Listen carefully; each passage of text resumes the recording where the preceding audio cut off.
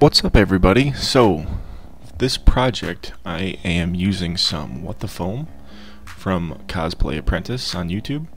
He makes this foam. It's a plastic infused EVA foam, which makes it pretty makes it pretty rigid. It's a lot more durable than regular foam.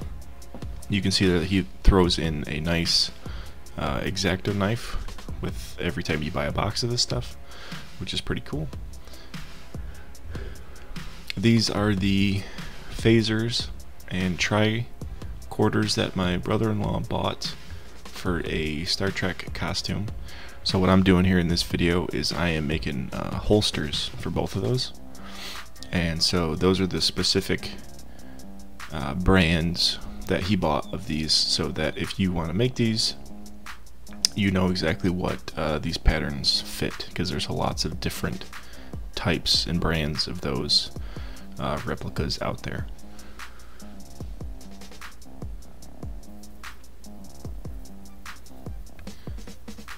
The holster for the phaser is just these two shapes, and they go together pretty easy.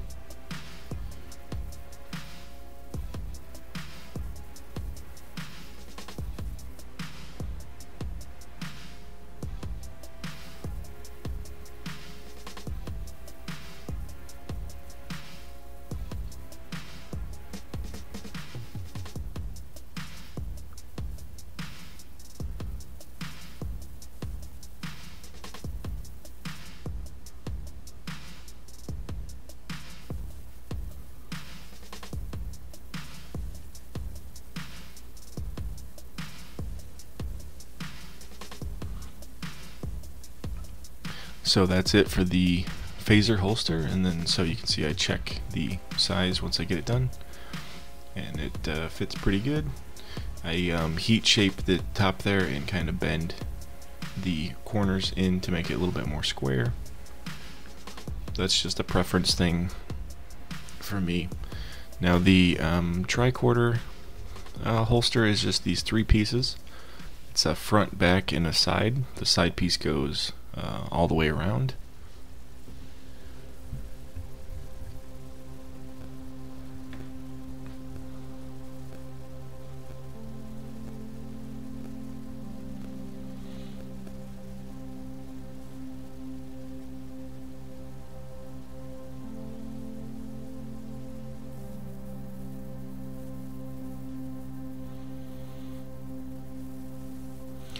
Then the back piece is literally the same as the front. It's just a little bit longer because the top sticks up a little bit further to match the top of the tricorder once it's in the holster. So I start in the corner with that, and then I just glue it up to the front and glue that all the way around.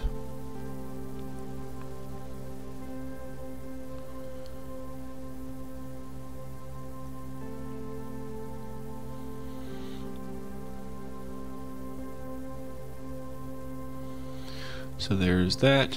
Now I'm test fitting the tricorder to make sure it fits in that, and it fits really good. It's really snug. It's not going anywhere, but it's easy to take out. Then I go through with my rotary tool and I bevel these corners just to make them a little bit softer, so they're not just a straight edge. Plus it also cleans up your glue marks and your seams where it's taller or shorter than where it was supposed to be. So it just helps it blend in and make it look like it's one piece. The nice thing about this What the Foam, when you're sanding it, is it sands really easy, and you don't have to sand it a few times. It doesn't leave that like fuzzy ness, you know, that fuzzy like pitting on other like softer foams when you're sanding, and you have to go through and heat seal it and sand it again. So now I'm going through with some Plasti Dip. This is Peel Coat from aluminum. It's basically exactly the same as Plasti Dip. It's just marketed for automobiles. I sprayed a good two coats of this on there. I think in the future I will go through and I will seal it with some glue first and then maybe some Plasti Dip. The thing that I will say about the What the Foam is, since all the 2mm is red, it seems like it's kind of hard to paint over the red. It's a really vibrant red, and that might just be because it's the first time I'm using it and I didn't seal it properly, or I didn't do something specific that I should have. But sometimes it just seems like the paint doesn't soak into the foam first, and then normally like the paint will soak in first and then the paint second coat will stick to the first coat, but this seems like it just kind of stays on top sometimes. So that's something that I'll have to experiment with in the future and just see if I can change that. But I ended up just putting 2 coats of black acrylic paint on top of that, and it ended up looking fine.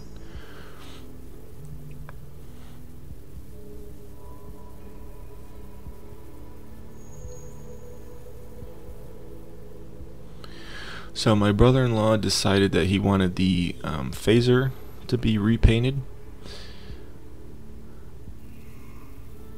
So what I do is I take off the sticker on the top. That sticker is supposed to represent I believe it's the battery level, like the charge level for the phaser.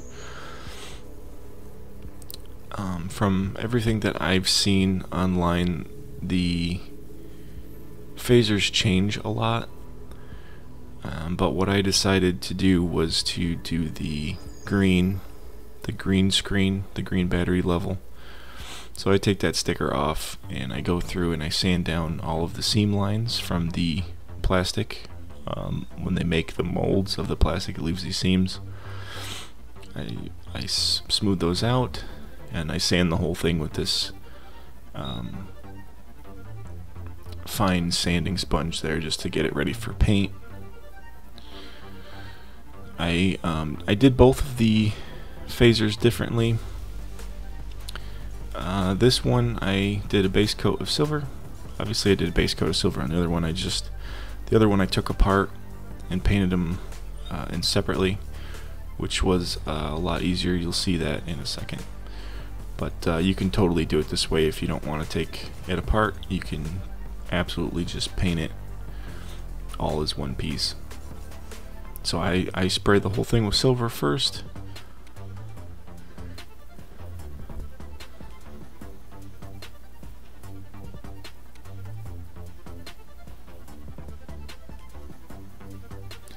Then I take this Tamiya gloss black paint and I go through and I paint all of the black parts. I tape everything off first.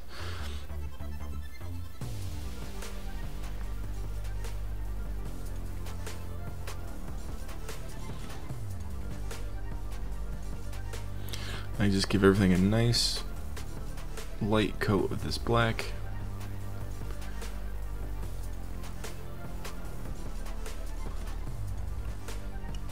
So now that everything's dry, I peel all the tape off.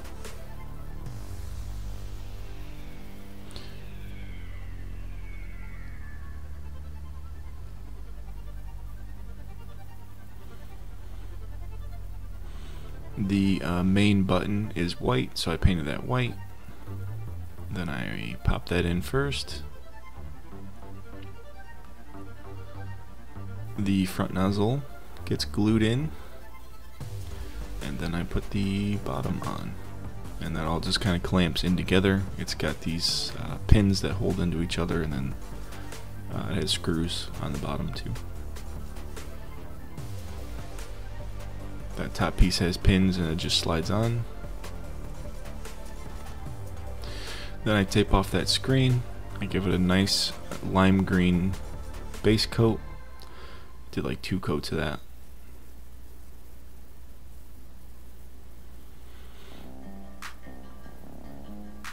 The 2 buttons in the front are this off-white tan color. So I go by hand and I paint the sides and the tops of these. it's one of those things where it takes a steady hand and some patience, because you know that color on that black is going to take a few coats. So now I go through with a small brush with some dark green, and I paint in these lines to give it that battery level look.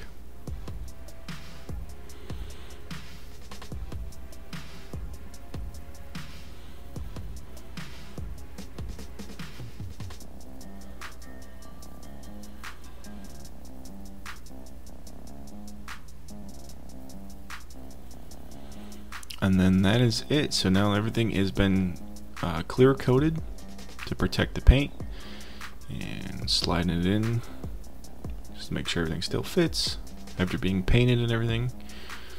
And everything worked out pretty good. And like I said, I'm going to put some magnets on the back of these for the pants. And that is it. So I hope you enjoyed the video. I will see you guys next time. Make sure you like the videos, and if you haven't subscribed, subscribe, because I try to put out cool videos for you guys all the time. So, alright, see you later.